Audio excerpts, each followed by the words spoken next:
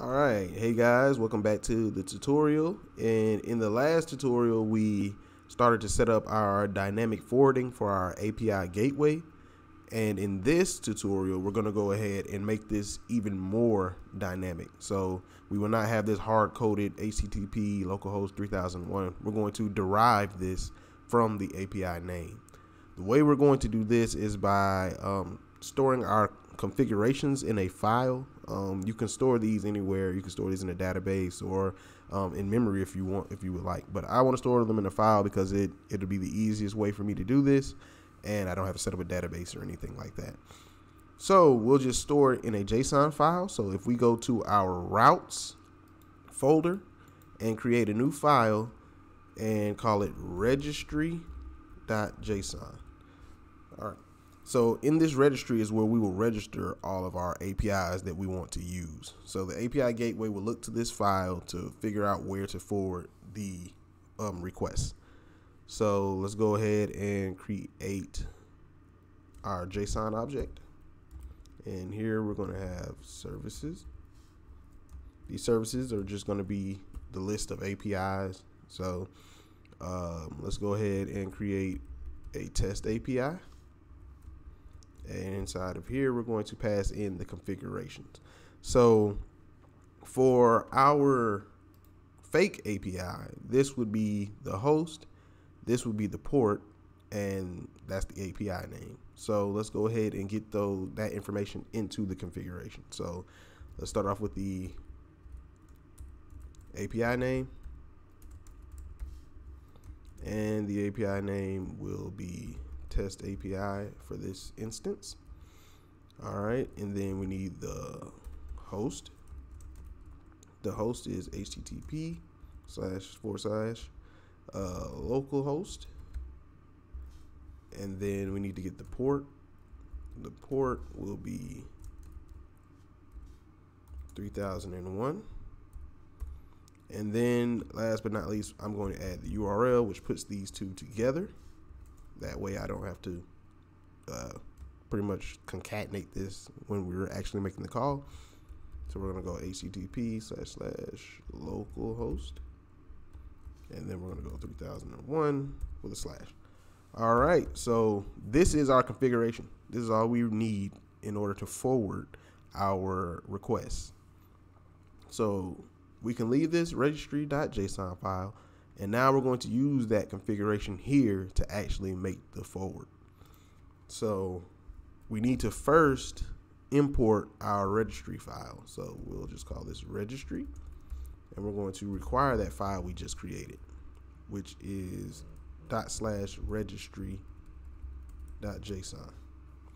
All right, so now we have our file with the configuration information in it. And now we just need to pretty much replace this with the call to that. All right, so we're going to erase that. We're going to go with let me just erase everything so not too confusing. All right, so we're going to use our registry object, grab the services, and then we need to pass in that request params API name, which is this here. In this case, it'll be test API is what we're going to be using for right now. So when we make a call to our API gateway, we're going to pass in this API name. So this registry services will check to see if this params API name is in here. If it is, then we'll use it to forward the request.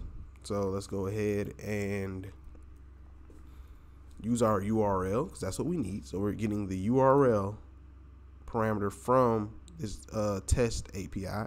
So that's that. And now we also need to pass in the path to what resource we want. So we need to add a parameter to our router.all call up here. So we're just going to add a path parameter. All right. And then we do the same thing that we did for API name up here, and we just pass in the path. So now when you call this API name, it's going to use the API name to get the configuration, and then it's going to pass this path on to the end of once the configuration is loaded.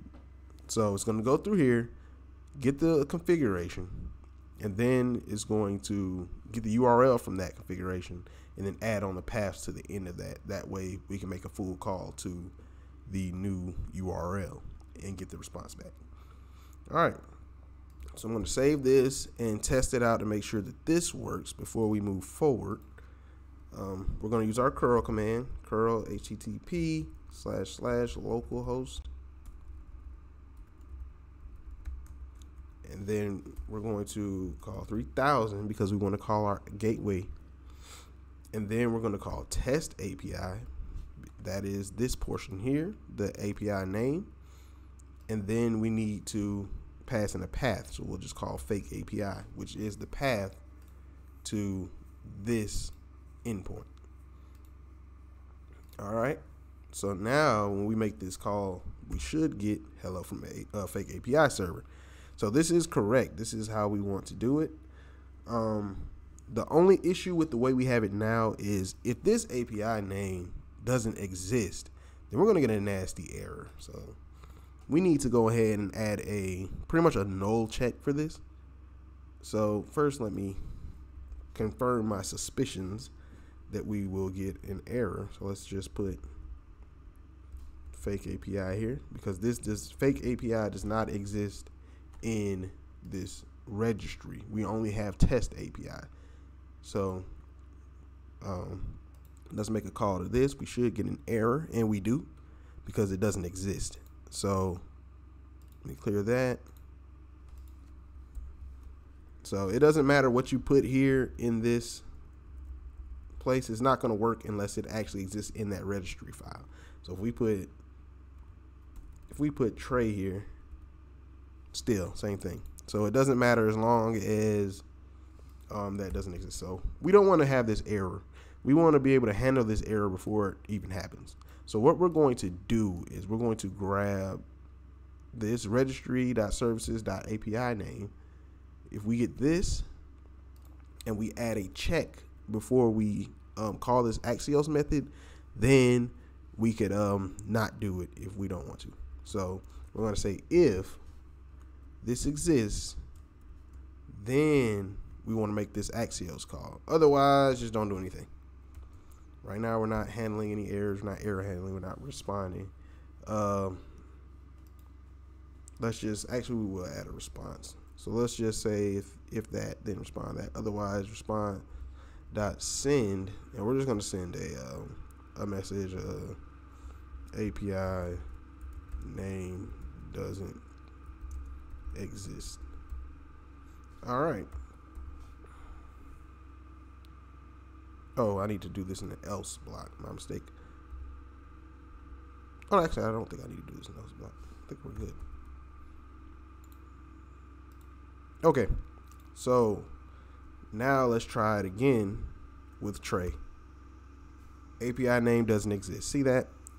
That's how we do when we don't have it. Now let's try it with a correct API that actually exists. This test API. All right. I'm going to put this in the else block.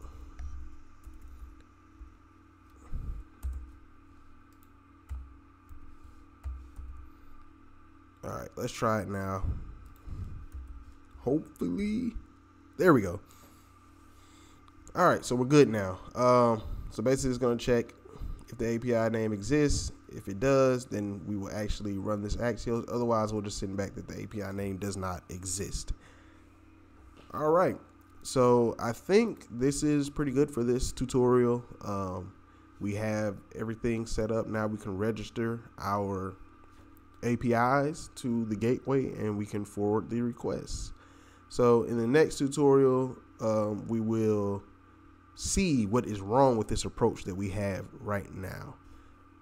But until then, thanks for watching. Like and subscribe to the video and all that jazz, and I will see you guys in the next one.